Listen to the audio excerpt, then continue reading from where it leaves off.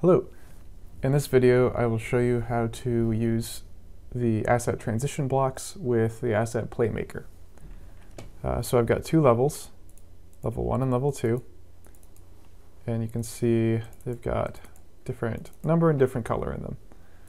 I'm also going to go to the build settings and make sure that they're both added in here. And now I'm going to import PlayMaker and transition blocks. And I'm going to speed that up.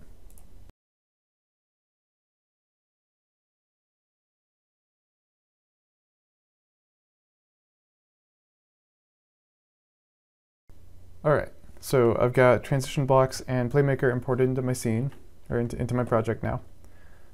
So the first thing I want to do is, in my level here, I want to take one of my transitioners and add it. So there's another video I'll link that runs you through all of the settings here, but basically you can customize how the transition works using this script. And I want to make it so we can transition using this to the other scene. So what I'm going to do is open up the PlayMaker editor.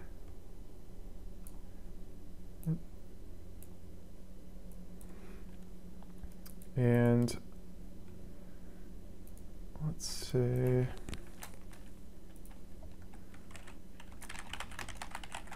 I'm going to make a game object that helps us change the level. So I'm going to add a state machine.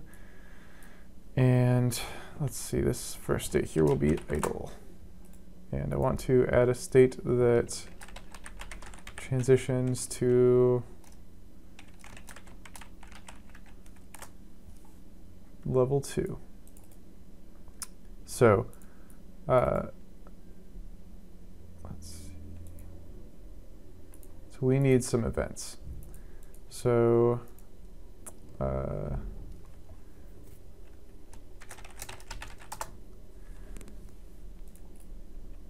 I'm going to make a hit space event. So I'm going to make it so that when we hit space from this scene, it's going to use the transitioner to transition to level 2. So I'm going to hook that up like that. And in this state, I'm going to go to the action browser. And you'll see that now that I've got transition blocks in my project and PlayMaker in my project, that the transition blocks actions will show up in here. So I want to load the level based on its name. So I double click to add that, and we want to transition to level 2. So you can see down here we've got it named level 2. So the way this script, or the way this action works is it's going to find a transitioner in the scene and use that to transition to the level you have specified here. We don't need to hook this script or this action up to that script at all. All it requires is that in the scene there is a transitioner. So we moved that in earlier, and so now I want to make an action in here.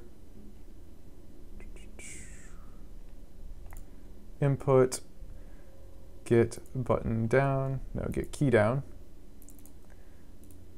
So when space is pressed, send the hit space result or event, and we're going to transition to level 2. So let's hit play and see how this works. So that transition in that we just saw happened because we have this automatically transition in variable set, and that'll play the animation when we enter this scene. So now let's hit space. And we've transitioned to level 2. So a couple things to note. The transitioner has, you can tell it whether or not to don't destroy on load. And that basically means that if you have this checked, it's going to follow you from this scene to every other scene. So you only need to put it into one scene. You can put it into multiples, but when it detects that there's multiples, it just deletes the extras. If you uncheck it, then you're going to need a transitioner in each scene that you want to transition out of. So as you can see, like if we go to scene 2, we haven't set a transitioner in there, so we can't exit out of it. So let's do that.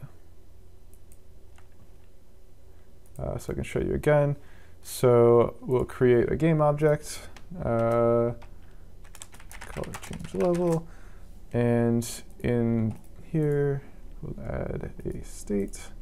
So this one will be idle, and when we press space, we want an event. So we're going to do a hit space event again. We want to send out that hit space event, and we want to connect that to state 2. So in state 2, this time let's try, so we go to level, this is where my actions are. We're going to transition back to the first level using its number. So to find that, we go to build settings, and you'll see that your scenes in the build have a number over here. So level 1 is number 0, level 2 is number 1.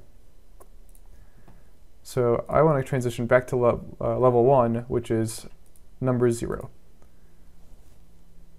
All right. So that's all set up. The one thing we're missing is a transitioner in here. So again, we need to go to transition blocks. In prefabs, there's examples.